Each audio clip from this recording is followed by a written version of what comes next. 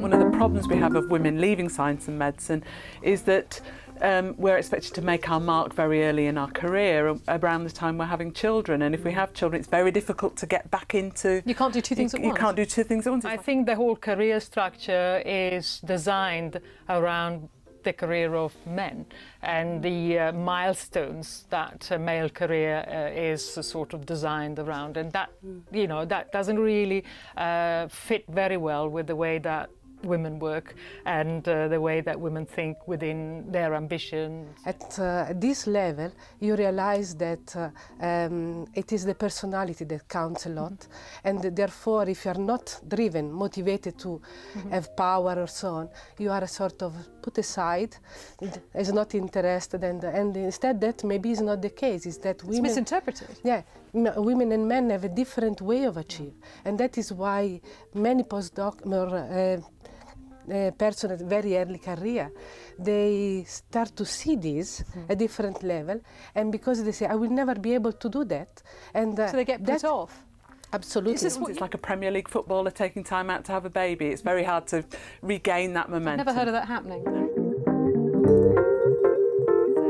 Battles with the other half about whose turn it was to collect children from nurseries, arriving there in a complete sweat, you know, because the experiments are going, and with science, you know, our experiments don't necessarily fit easily at all into a 9 till 5 day. Yes. I have a son that is 14 now, so I have experienced this quite recently, and my office has become his second home.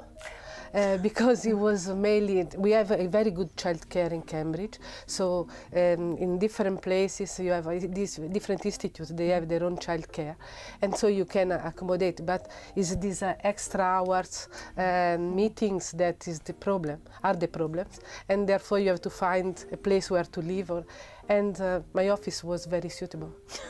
But that's not ideal, is it? No, and if you've got more than one child, or... Yes, no, if it was more than one child I could not have done that. And the only way I could do it is my partner took time out of his career, or in fact didn't develop a career, so he could stay at home and look after the children. If I hadn't have had that, I don't think I would have achieved what I've achieved. So you hear things like, oh, but women don't want to be a head of department, you know, they're different, they have different values, right? And that is because they don't express their ambition in the same way. So I think you need to encourage people in a different way in order to give them equal opportunities. I would say compromise, you do your best, none of us are perfect. Needs some development of a thick skin, I would say, occasionally, and try and lessen the guilt. Easily to say now, my children have left home, none of them have ended up in jail, so, you know, some kind of success. Some kind of progress. Yeah. But I would say just ignore it, really. Ignore it and be fearless.